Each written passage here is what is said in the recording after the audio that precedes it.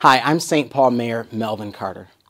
These continue to be challenging times that impact nearly every aspect of our lives for everyone in our community.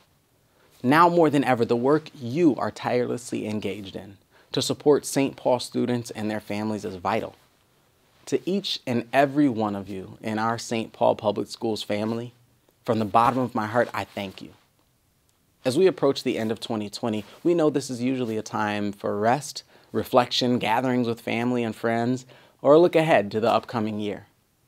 However, the ongoing challenges of this pandemic means this winter break will look and feel different than what we're used to.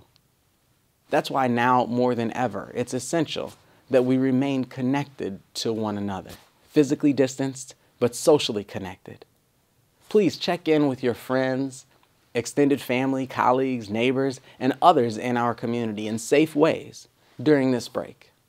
Most importantly, please take care of yourselves.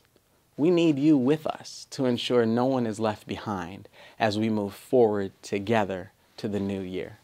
Your work to teach, to nurture, to encourage, to strengthen, to inspire our students is as important today as it has ever been. This is a moment where we can change the future of our community. We need you there today. We need you there tomorrow. We'll need you there next week. So please do take time for the self-cares that will be necessary for you to sustain this critical work.